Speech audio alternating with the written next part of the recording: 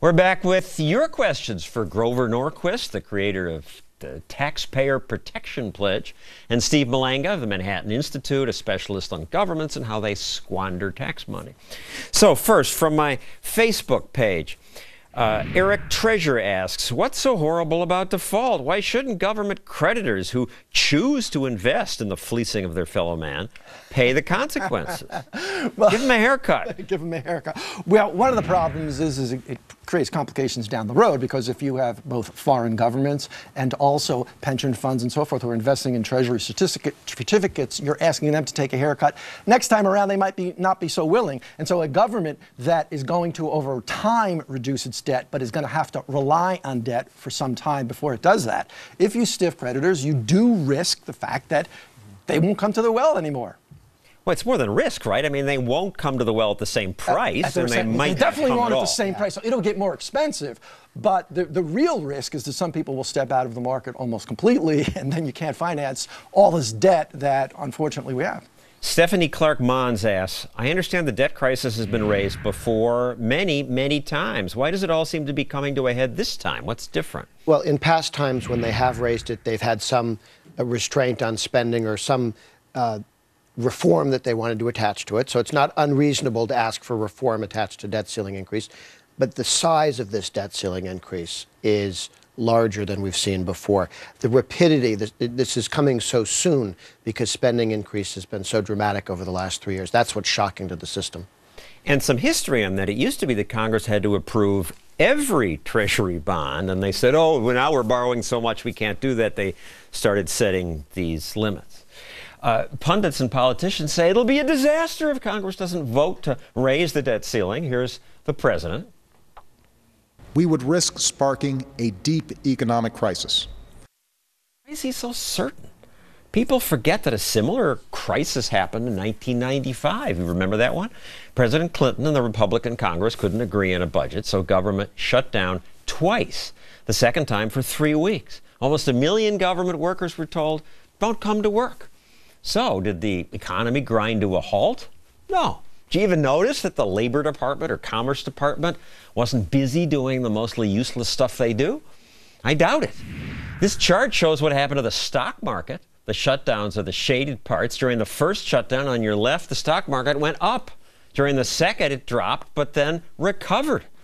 And today, despite all the screaming, we must raise the ceiling or no one will loan us money, they sure are loaning us money now. This week, people bought 10-year Treasury bonds, and the government only had to promise to pay them back in 10 years, a promise, plus a measly 3.3% interest. People trust that they'll get paid back, I guess. In 1981, they had to pay 15% interest. So are the investors all stupid? I mean, it's possible, but I doubt it. They're betting their own money, and I think they're smarter than the politicians. That they know that the $2 trillion in tax dollars are coming in, they'll probably get paid or maybe take a small haircut. Not raising the debt ceiling is no crisis. I worry more about what will happen if Congress just keeps spending the way it has. But, Grover, you have said it is important for them to raise this ceiling. My concern is that you hand over to the president complete control of what bills to pay and what bills not to pay. I'm not sure I like that power in the executive branch. I would like to see us not raise taxes and cut as much spending as possible while increasing the debt ceiling somewhat. But I'd keep the president on a short leash, do it for 5-6 months, come back and demand more spending cuts. But what do you mean? If we don't raise the ceiling, I don't see how that gives these powers to the president. Because then the president gets to decide what bills to pay and what bills not to pay. He doesn't have as much money as he needs to pay them all. He'll decide. Something tells me Acorn still gets paid. Something tells me all of the things that you or I would look at as the completely irrelevant parts of government, they'd get paid first. But he'd only have 2/3 the money, so he'd have to cut. That's true. And he would blame everybody but himself. Gotcha. Okay, another question from Facebook. Scott Violet asks, why is no one producing a plan that has any immediate cuts? We need to cut spending next year, not over 10 years.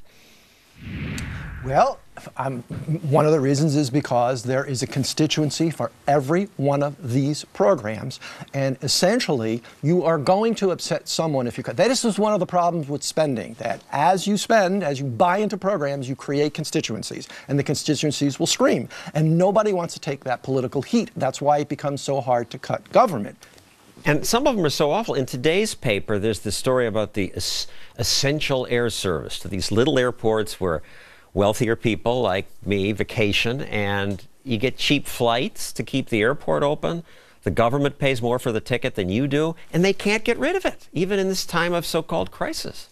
They're not trying. They're not trying to cut spending because the president is still trying to talk us into tax increases to continue the spending.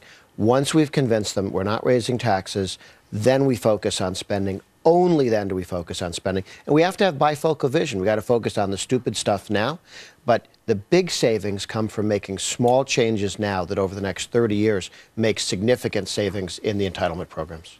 And you always have been an optimist about this stuff. Well, I'm a pessimist. I'm a long-term optimist. Steve, I'll give you the last word.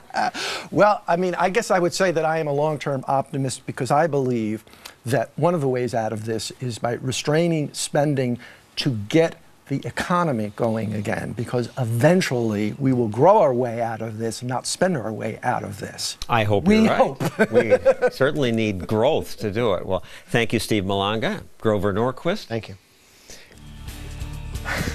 Coming up, I'll show you that I can cut the budget so there's no debt crisis. It can be done.